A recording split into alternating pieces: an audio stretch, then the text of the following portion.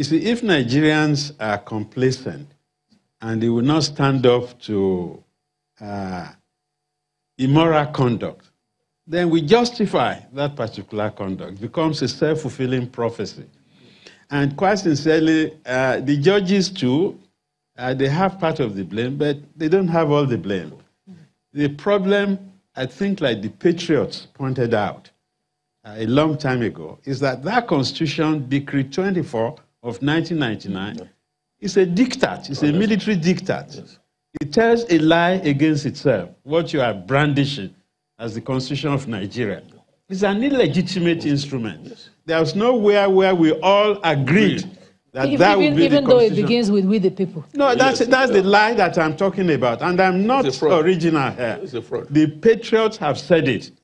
Okay? And Ben Oyebode continues to say it. I attend meetings on the black table where Ben Oyebode presides. And he will tell you that Constitution is a fraud.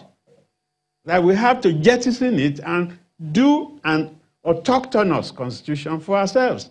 So please, let us recognize the limitations of the 1999 so-called Constitution.